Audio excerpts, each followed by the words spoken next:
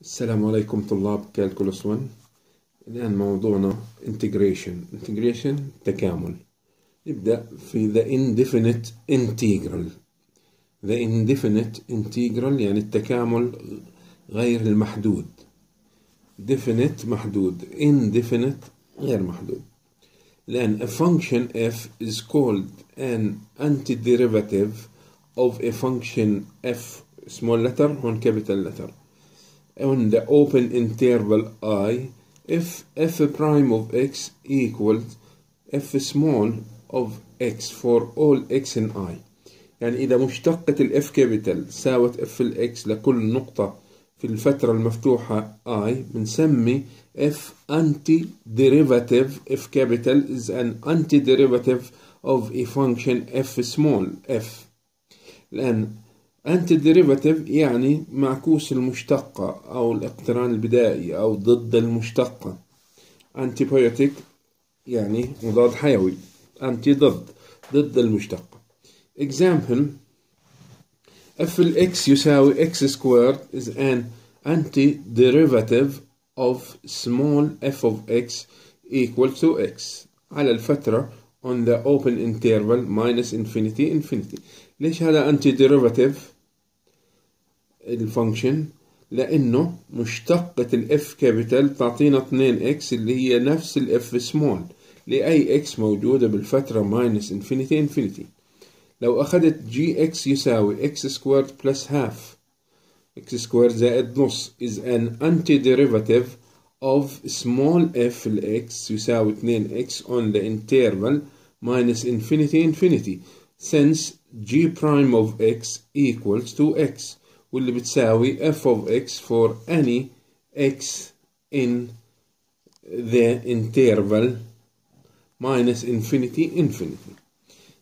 Now h of x equals x squared plus c arbitrary constant, any constant ثابت اختياري، أي ثابت any constant is an antiderivative of small f x اللي بيساوي 2x on minus infinity لأني لو بشتق ال h capital لل x بعطيني 2x اللي هو نفس f x لأنه مشتقة الثابت 0. فإذا هذا بيكون ال h هو antiderivative of the small f of x. الآن قاعدة إذا كان f and g are two antiderivatives of the function small f on the open interval I. f and g are two antiderivatives of the function small f on the open interval I. Then f minus g, f capital of x minus g capital of x equals c where c is constant for any x in I. يعني الفرق بين أي antiderivative وآخر لنفس الاقتران على نفس الفترة دائما بيكون ثابت. يعني كل اقتران antiderivative لاقتران معين والآخر بيختلفوا بثابت. الآن theorem if f capital of x is any antiderivative of small f x on the open interval I, then for any constant c لأي ثابت c the function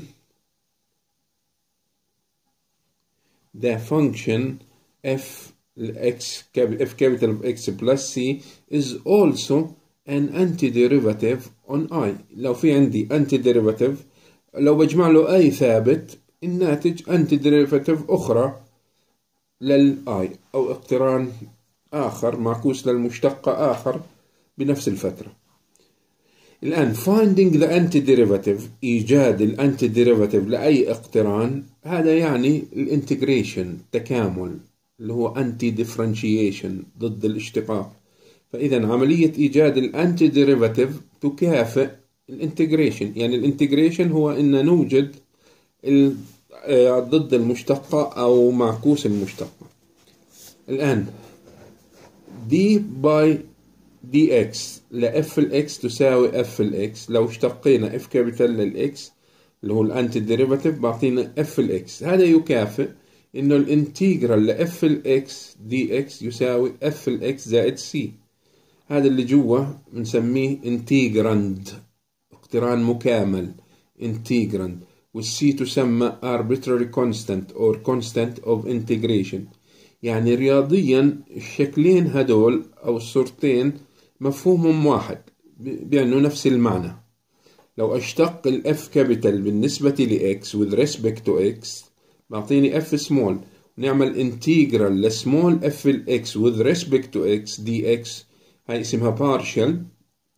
الآن دي إكس البارشل يعني المتغير تكاملنا بالنسبة للمتغير إكس بيساوي إف كابيتال أوف إكس بلس سي. الآن وبالتالي من هون بإمكاني أستنتج إنه مشتقة التكامل غير المحدود تعطيني اللي جوا التكامل الانتجراند. فإذا إذا اشتقينا التكامل بعطيني ما داخل التكامل الغير محدود طبعا.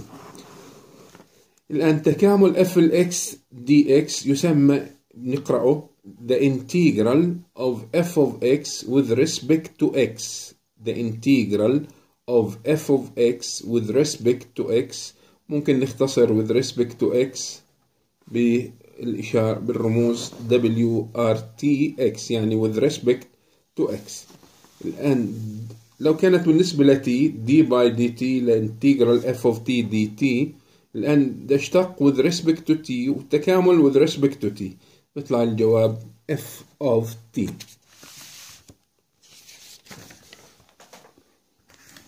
Also we can write، بإمكاننا أيضا من فكرة ال differential equation بإمكاننا نكتب تكامل ال f برايم لل x dx يساوي f ال x زائد c. يعني تكامل المشتقة برجعنا للاقتران، تكامل أي مشتقة برجعنا للاقتران. يمكن نكتب القاعدة السابقة بهاي الطريقة.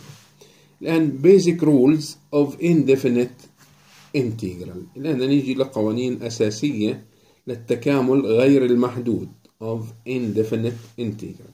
The integral of any constant with respect to x dx equal the constant by x plus c. a is a constant. أمثلة توضيحية. integral 5 dx equals 5x plus c. لاحظ لو اشتقينا الجواب معطينا الانتجراند فانكشن، الاقتران اللي جوا التكامل. integral half d theta half theta plus c. integral of dt over 4 equal the integral of a quarter dt، ممكن نكتبها quarter times t plus c. the integral of dy يعني integral with respect to y of 1 equal y plus c. The second rule, the integral of x to the power n dx with respect to x equals x to the power n plus 1 over n plus 1 plus c, where n not negative 1. يعني القاعدة صحيحة لكل الأعداد الحقيقية باستثناء n تساوي -1، بصير المقام صفر، يعني يجوز القسمة مع صفر، وإلا حل باللوغاريتمات إن شاء الله بكالكولس 2. لأن integral x dx x to the power 1 equals x squared add 1 and divide by 2 x squared over 2 plus c، وممكن نكتبها half x squared plus c. The integral of x to the power 5 dx equals x to the power 6 over 6 plus c, or 1/6 x to the power 6 plus c. d lambda over lambda squared، التكامل with respect to lambda، أي رمز lambda رمز معين، رمز إغريقي زي x زي y whatever. الآن lambda to the power minus 2 d lambda add 1 lambda to the power minus 1 over minus 1 plus c، ممكن نرتبها بتصير minus 1 over lambda to the power 1 يعني over lambda plus c. The integral of the square root of x cubed dx equals the integral of x to the power 3 over 2. استخدمنا تحويل الجذر لصورة أسية.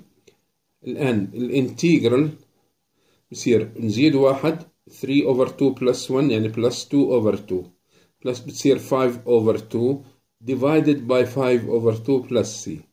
لأن بعد هيك يعني هذا المثال بالتفصيل، بعد هيك لما نقسم على كسر، بدل ما أقسم على الكسر بضرب مباشرة بالريسيبروكال للكسر. reciprocal يعني المقلوب.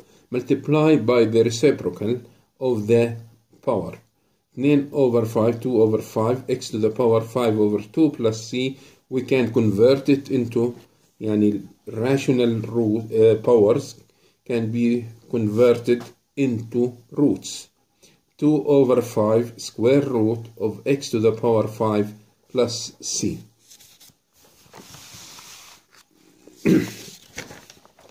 Another example, مثال ثاني. الآن the integral now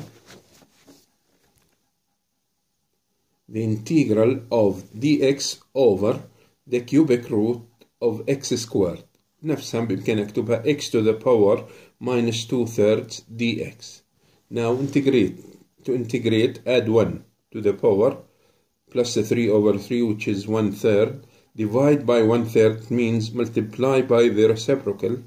قسم على تلت يعني الضرب ب3 على 1 زائد c. شباب بحاول أحكي بالإنجليزي لأنه ضروري تحفظوا المصطلحات باللغة الإنجليزية. الآن بصير 3 x to the power third اللي هي 3 cubic root of x plus c. الآن x times x to the fifth root of x dx. بدنا نحلها، لازم نحولها ل x to the some power. طبعا هون x to the power 1 over 5 1/5. الآن أساسات متساوية multiply the two powers then add the exponents. نجمع القوة 1 زائد 5 5 على 5 زائد 1 على 5 6 على 5 dx. x to the power 6 over 5 the integral of x to the power 6 over 5 dx. How to integrate this? Add 1 to the exponent يعني الأس. نزيد 1 نزيد 5 على 5 يصير 11 على 5. كأني بجمع البسط للمقام وخلي نفس المقام. لأن divide by this fraction means multiply by its reciprocal يعني المقلوب. 5 over 11 x to the power 11 over 5 plus c. Convert it into root. يصير 5 over 11 the fifth root of x to the power 11 plus c. And theorem integral of f of x dx. بإمكاني أطلع الكونستانت a constant برا الانتجرال. integral a integral f of x dx. The integral of f plus g dx equals the integral of f of x dx plus the integral of gx dx. تكامل يتوزع على الجمع، يتوزع أيضا على الطرح. The integral of f of x minus gx dx equals the integral of f of x minus the integral of g of x. الآن بإمكانك توزع التكامل على الجمع وعلى الطرح، بس لا يجوز توزيعه على الضرب والقسمة. كمان حتى لو كان عندي عدد محدود c1 f1 of x plus c2 f2 of x plus لا cn fn of x dx. بإمكاني أوزع أيضا تصير c1 integral f of 1 x dx حتى نوصل ل cn integral f sub n x dx. يعني التكامل يتوزع على الجمع والطرح سواء عدد الحدود 2 أو أي عدد محدود. طبعا c1 c2 إلى cn constants والاقترانات هاي كلها قابلة للتكامل. الآن إذن بناء عليه أمثلة توضيحية أكثر. integral 6 x squared dx equals 6x to the power 3 over 3 plus c. Simplify 2x cubed plus c. And 12 over root x dx equals 12 x to the power negative half dx. 12 تنزل x to the power half زيد 1 يعني ناقص 1 زائد 2 تساوي 1 على 2. divide by half يعني اضرب في مقلوب النص. مقلوب النص هو 2 على 1 زائد c. يعني صار 24 square root of x plus c. 24 root x plus c.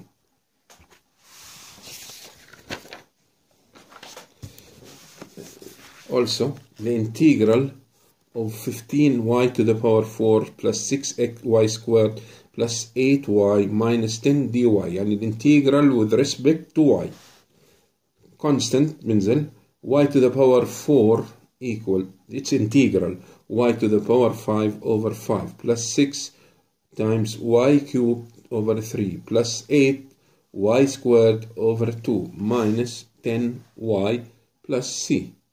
And simplify 5 مع 15 3y power 5 6 و 3 بصير 2y cubed plus 4y squared minus 10y plus c. لو نشتق هذا بالنسبة لواي راح يعطيني الانتيجراند الاقتران اللي جوا التكامل. ايش اسمه اللي جوا التكامل؟ الاقتران اللي جوا التكامل يسمى انتيجراند. هذا اسمه انتيجرال. The integral of 5 alpha squared plus 1 over alpha squared d alpha. Integration والintegral with respect to alpha. الآن نبسط 5 alpha squared plus alpha to the power minus 2 d alpha. الآن 5 alpha cubed over 3 plus alpha to the power minus 1 over minus 1 plus c. 5 over 3 alpha cubed alpha منزلها للمقام minus here 1 over alpha plus c. نتابع في البيزك رولز بس الآن نركز على integration of trigonometric formulas trigonometric functions formula.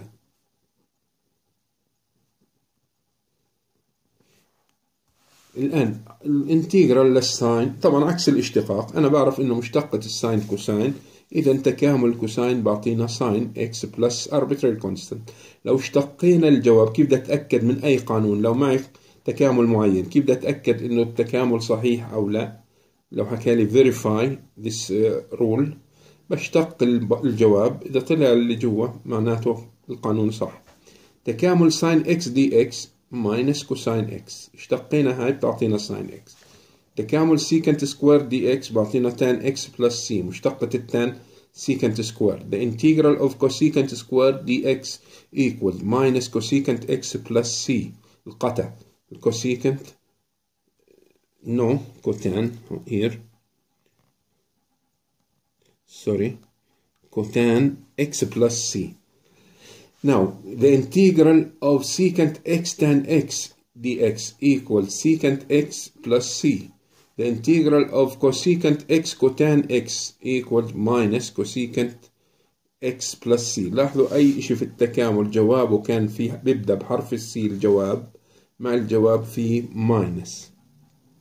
minus كوتان x. الآن secant x ما فيه cosecant minus. إذا هاي قوانين والمفروض أكيد إنكم حافظينها، بس اللي مش حافظها أكيد لازم يحفظها، هاي أساس شغلنا.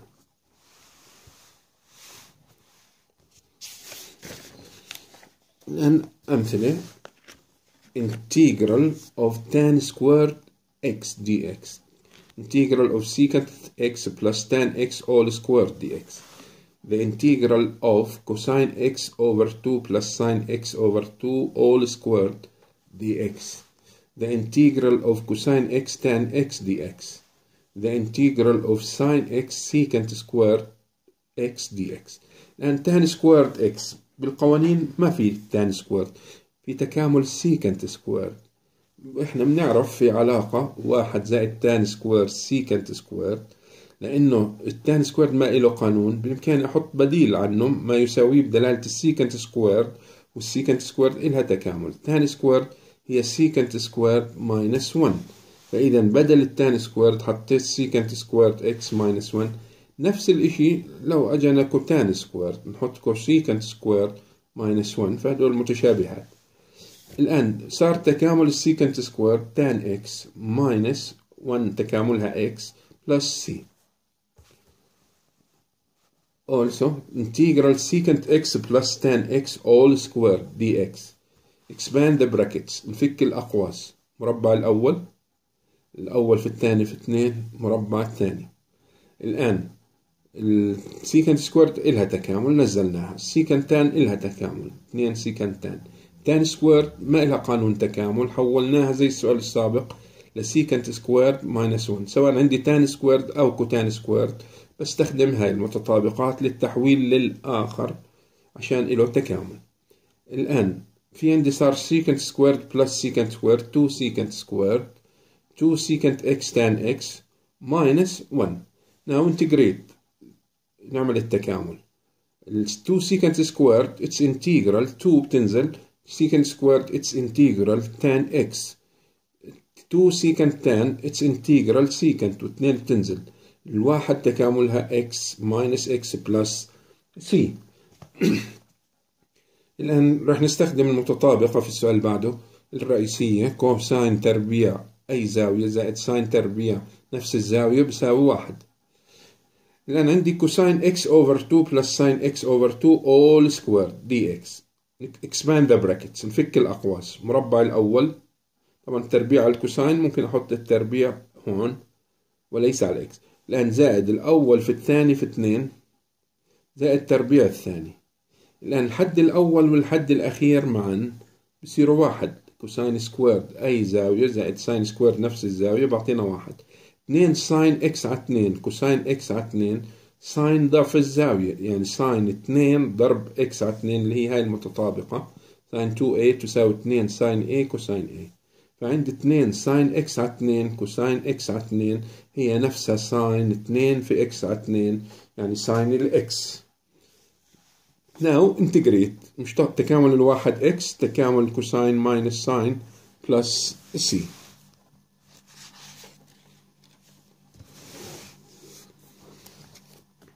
now the integral of cosine x tan x dx. cosine x بتنزل tan x هي sin x على cosine x dx. التان عبارة عن ساين على كوساين والكوتان كوساين على ساين. الآن حطيت محل التان ساين على كوساين كوساين بتختصر صار تكامل ساين دي اكس اللي هي ماينس كوساين اكس بلس سي. انتجرال ساين اكس سيكنت سكوير اكس دي اكس. نتذكر سيكنت اكس هي 1 على كوساين اكس كوسيكنت اكس 1 على ساين الاكس.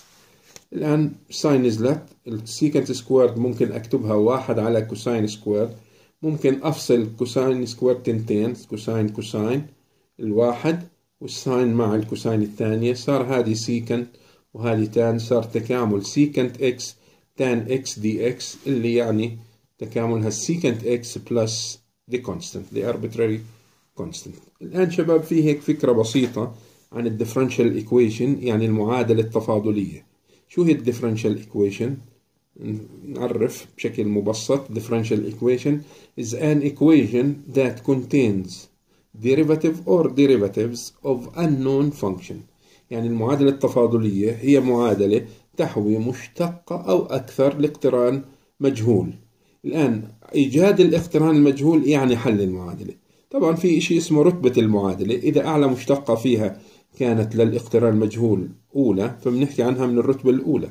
إذا كانت أعلى مشتقة في المعادلة التفاضلية من الرتبة الثانية نحكي differential equation of order 2 وهكذا. الآن to solve the differential equation is شو يعني نحل المعادلة؟ هو is to find the unknown function that satisfies it. إني أوجد الاقتران الذي يحققها. شباب النوع هذا من المعادلات التفاضلية معي معادلة تفاضلية دي واي على دي اكس تساوي اف الاكس أشياء في اكس ومعها كونديشن هذا اسمه كونديشن initial condition. differential equation plus initial condition تسمى initial value problem ومرات تختصر IVP. IVP يعني initial value problem. شو يعني؟ يعني معادلة تفاضلية وشرط أو أكثر عند نفس الإكس نفس نقطة البداية. أجا اسمها من الفيزياء مسألة قيمة ابتدائية. مسألة قيمة ابتدائية تعني معادلة تفاضلية معها شرط أو أكثر عند نفس الإكس، عند نفس التي. الآن solve the initial value problem. معي هاي initial value problem بسيطة جدا. dy على dx تساوي 2x y at 0 equals 3. الآن dy على dx تساوي 2x، dy تساوي 2x dx، نعمل تكامل للطرفين بتصير y تساوي x سكوير بلس c. هذا الاقتران لو بشتقه، المشتقة تحقق المعادلة الأولى. لاحظوا y تساوي x تربيع زائد c، بتغيير السي يختلف الاقتران التربيعي. لو c صفر، يعني هون c تساوي صفر، مثلا هون c تساوي 1 على سبيل المثال، هذه -1، إذا هون c تساوي -1. فكل ما غير السي في عندي عدد لا نهائي من الحلول. هذا يسمى general solution والفاميلي of solutions، هاي الرسمات. الآن الشرط هذا بخليني أختار واحد من هذه الفاميلي اللي بتحقق هاي كلها بتحقق المعادلة، بس واحد منها راح يحقق المعادلة مع الشرط. الآن y at 0 تساوي 3، y at 0 تساوي 3، نعوض محل x 0، 0 زائد c تساوي 3، يعني c تساوي 3. إذا y تساوي x سكوير بلس 3. إذا جبنا حل واحد من بين العدد لا نهائي من الحلول. في حل واحد يحقق الديفرنشال ايكويشن ويحقق الشرط. y 0 تساوي 3، لو عوضت الزيرو هون تطلع الجواب 3. لو اشتقينا 2x تساوي 2x، فتتحقق المعادلة ويتحقق الشرط. سؤال آخر: find an equation of the curve that satisfies the conditions يعني أوجد معادلة المنحنى الذي يحقق الشروط. شو هي الشروط؟ at each point، عند كل نقطة x و y on the curve the slope is minus sin x، يعني ميل المماس يساوي minus sin x عند كل نقطة x و y. and the curve passes through the point 0,3، والمنحنى يمر من نقطة 0,3. هاي 0,3 هي الشرط. وين الديفرنشال ايكويشن؟ أعطاني السلوب هو minus sin x، فمعناته dy على dx بتساوي minus sin x، y للزيرو تساوي 3.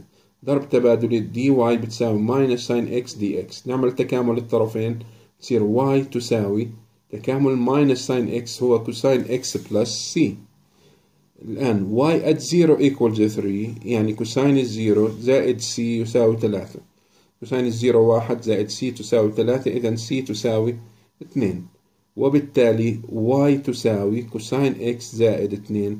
هذا الحل يحقق الديفرنشال ايكويشن ويحقق الكونديشن. لعند هون نتوقف شباب، وإن شاء الله نكمل محاضرة قادمة، ويعطيكم العافية.